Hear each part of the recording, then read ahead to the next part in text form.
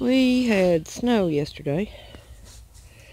Can't see it on here because some of the snow's been brushed off, but you can see that our panels, and they're in the shade this time of day. We never have moved them.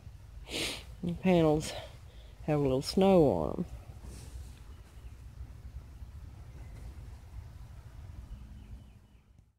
About to put a hay block in there. I'm going to bring some more out after a while just to get them started. See how thick their fur is. They're very thick. Hey girl. Hey little girl. And break their water. That's how cold it's been. I use this 2-4 to reach in there and break their water because it's froze. We've had bitterly cold temperatures.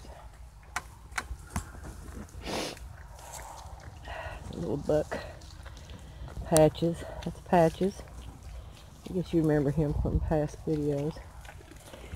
One with the crazy horns. I don't know if you can see her or not. That one is Susan. And the one without horns, she was born without horns. That's Brenda. Anyway, we'll come out after a while too, and about moving you around so much. Well, I don't know, can you see in there? Anyway, we'll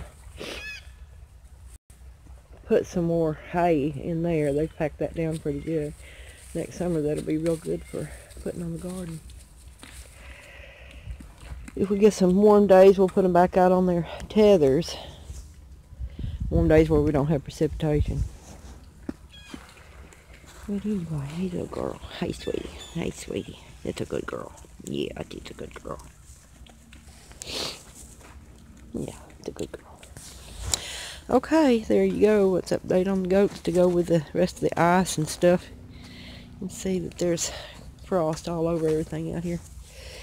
And I don't have my gloves on. I can't work this with my gloves on. So, I'm going to cut it off now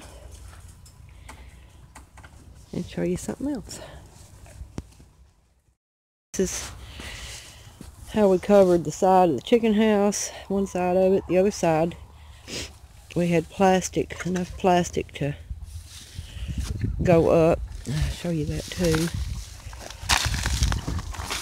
Is it perfect? No.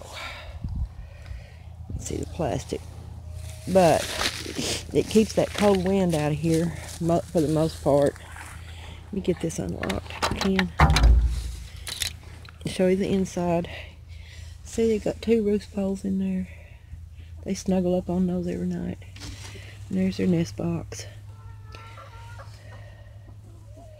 We put a pile of hay in here, and it's a lot less now than it was when we put it in here, but they walked it down, scratched around in it, and it's fine.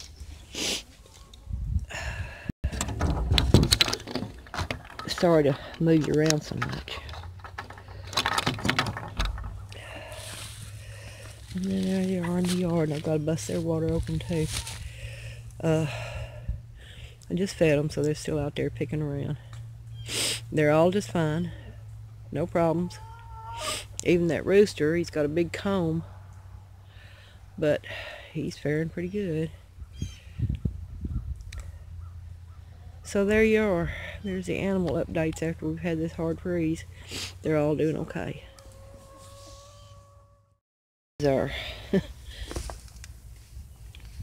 water tank that we've got out back for just emergency water and stuff. It's froze pretty good. I don't know how deep it's froze, but you can see there's snow on there. We didn't have a lot of snow, but we've had a couple of days of really, really cold temperatures.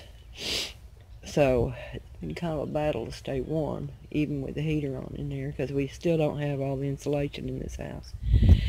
But anyway, this is our great November blizzard. This is really early for us. These freezing temperatures. It's cold right now out here in the shade. Freezing temperatures, snow, stuff like that. That is, that's really early for us. It's November. Not even Thanksgiving yet. Anyway, just going to share just a little bit of our snow day. Thanks for watching.